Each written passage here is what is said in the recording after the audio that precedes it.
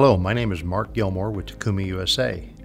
In today's video, we are highlighting our Set and Inspect option from Renishaw, and we'll discuss how it can allow customers to immediately add inspection probing and automatic offset adjustments to their process on a Takumi.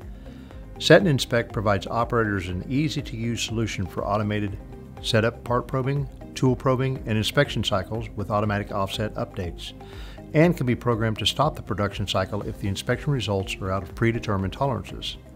The inspection results can be displayed on the included Reporter app and output to a USB device for review. There is no need to learn complicated macros because the software offers a very easy-to-use graphical user interface for all functions. By entering the requested data for a particular routine, the software will automatically create and send the required program to the control.